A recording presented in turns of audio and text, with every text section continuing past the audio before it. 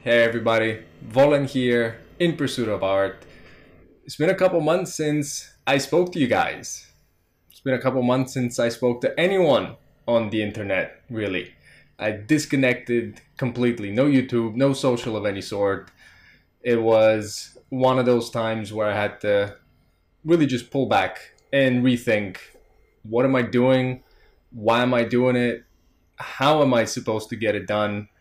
So just had to basically unplug, get away from the daily grind, and just look at the big picture for a little bit and see what I'm doing and see if it's a good idea or not. And I had to make a lot of changes. And last time I made a video, there were actually a lot of things happening at the same time. It really was not a great time.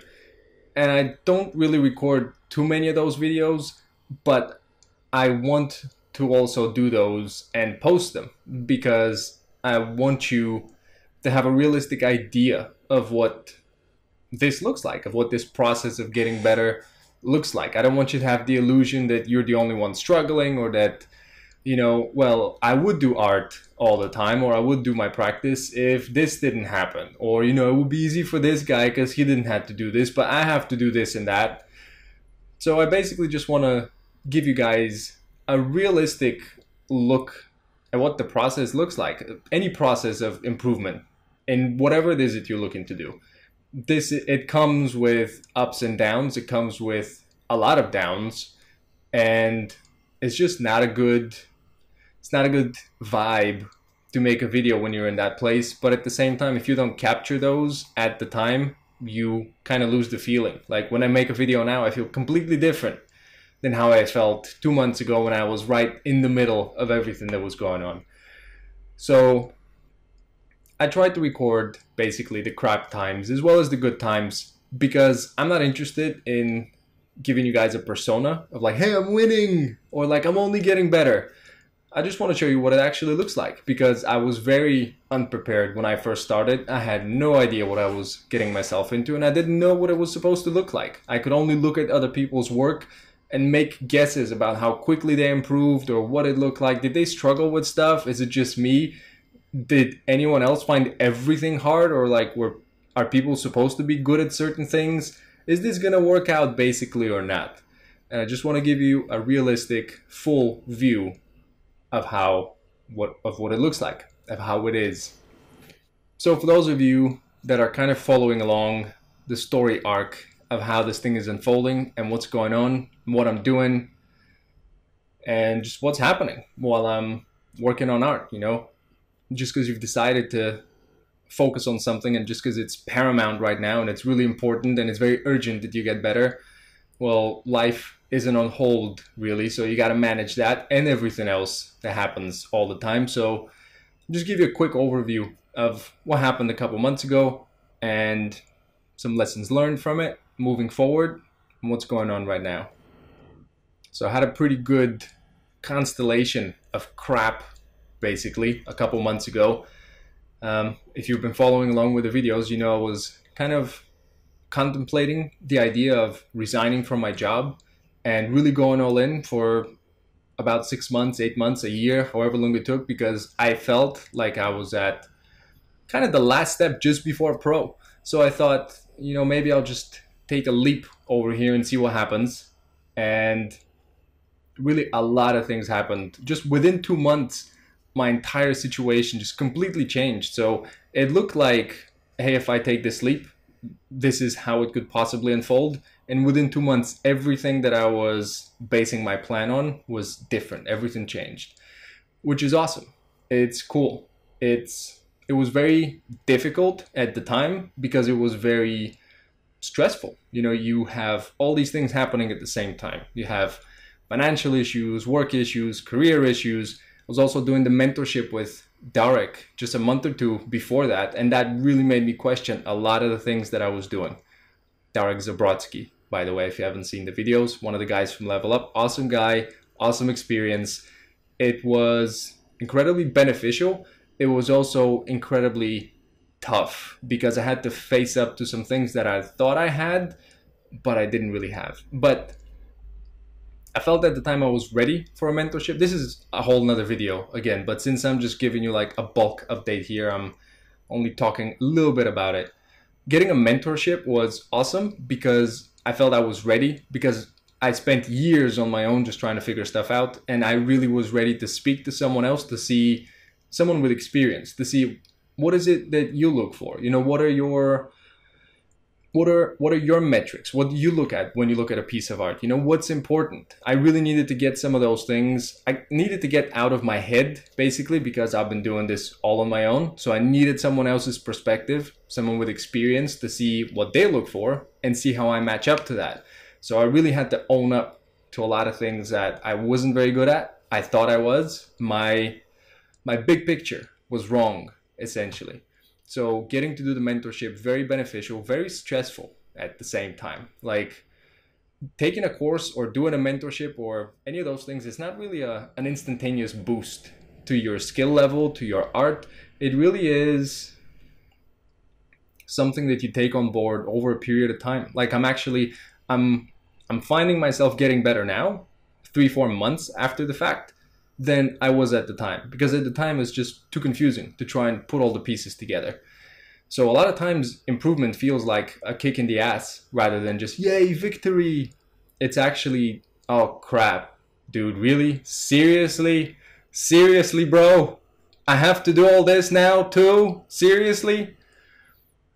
But that just means that your eyes are open now to all the things that you're either doing wrong or to new possibilities and how you can improve. It basically means that everything you thought you were doing and you were awesome at now sucks, because you just have a new frame that you're looking at through. So that was going on. Everything was going on. So a lot of stress from art, a lot of stress just in general from, hey, I've been doing this thing for 4.5 years. And then now all of a sudden I got my butt kicked. And, you know, how long is it going to take exactly? Is this even feasible? Should I keep going? Should I do something else? I could have started a bottle cap selling business 4.5 years ago, and it probably would have been successful by now. I at least would have made more money, let's say, or I would have had more success than this. And this is, you know, a very narrow way of gouging. I mean, the whole entire process of improving at this one thing, it's changed how I think, it's changed who I am, it's changed everything. But you know, I'm sure you know that sometimes you get stuck in very small-minded mode and like just looking at, when am I going to get my reward? When am I going to get all the money? When am I going to get all the stuff that I'm supposed to get? How come they're all getting the stuff? I ain't got no stuff, right? Sometimes you get in that mode. So it was just, like I said, a constellation of crap, and it was just so many things that were happening at the same time, and they were all pretty stressful, and they were all pressure. Like, it was a lot of different pressure from a lot of different places. Everything was just falling apart. So I had to take some time, pull back, think about what's going on, reevaluate. And yeah, like I said, I think I've actually gotten some pretty good progress since then. And again, it wasn't linear. It wasn't just, yes, I will think about this for a day, everything is resolved by tomorrow. It was actually, I would wake up at about 1 or 2 a.m. and I would wake up with, what the fuck am I doing? What should I do now? Why am I doing this? So it was a lot of cortisol, a lot of adrenaline. It took a long time, like physically. It affected me physically. I lost my sleep. I couldn't sleep. I'm still having some trouble with that. So 4 months later, I still can't really get to sleep. Put me in zombie mode for quite a while, because when you lose your sleep, prefrontal cortex goes, you can't really control yourself too well, you can't remember, you can't consolidate memory, so you can't learn very well. So I spent quite a few days just sitting right here where I'm at right now, at my desk, doing my artwork, but really doing it at like 20%, 10%, just kind of zombieing through the day, because no sleep and pressure, and what do I do now, and how's it gonna work out, how's it gonna play out? All the same things that I'm pretty sure that you have too. A couple months later though, things are moving along pretty well. Things are more stable, things are more clear, my practice is a lot more defined. I've changed my expectations. Like, I've changed when I think something should happen by versus how long is it realistically supposed to take. And I think that's huge. I think expecting things and expecting them just because you think they should happen versus have an experience of the process and how long something takes, I think that's always a disaster scenario. I mean, you have no experience. You don't know how long. You've never seen it done before. But then again, you think that within a year, within 2 years, within 3 years, I'm the same. I do that too. That puts a lot of pressure on you. Time pressure is one of the worst things that you could possibly do. There was like this one study of seminary students. It was like religious students, and they basically had them go through this one park, and there was a homeless person there or someone in pain, and two scenarios. One was they had some time. The other one, they had no time. They were late for something. When they had some time, they were all compassionate. They all stopped. They helped. When they had no time, the seminary students ran right past. Didn't have time. Couldn't afford to. It's one of the things that really changes how you do things. Your perspective of time. How much time you think you should spend on things. Now, I was listening to some Louis C.K. interviews, and he was saying how it takes about 20 years to produce a good comedian. And I've been listening to a lot of other artists from a lot of different fields just share their perspective on how long they think development, gestation period takes. Joseph Campbell said that if you want to be a writer, you have to spend 10 years to just have a shot, right? It's not guaranteed that you're going to get it. You need to spend 10 years to just have a shot at this thing.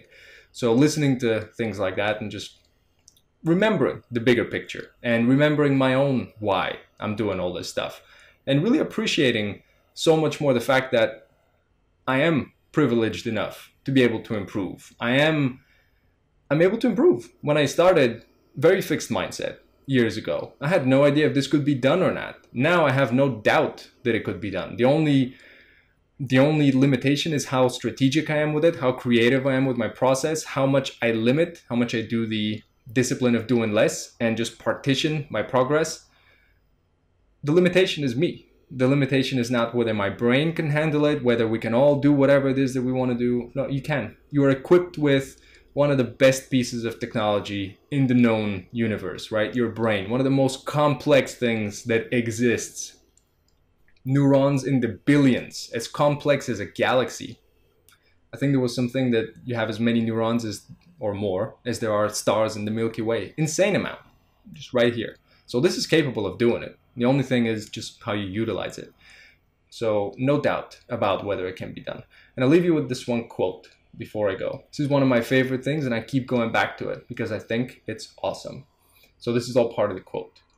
300 years ago, a prisoner condemned to the Tower of London carved on the wall of his cell this sentiment to keep up his spirits during his long imprisonment. It is not adversity that kills, but the impatience with which we bear adversity. James Keller, right? It's not adversity that kills, but the impatience with which we bear adversity. I think that's amazing. That means that it's not because it's hard. That's not what makes it hard. Like, the difficulty doesn't come from the fact that it's hard. It's your impatience in wanting it to be resolved, to like just be done with it. I want it now. I want the next thing.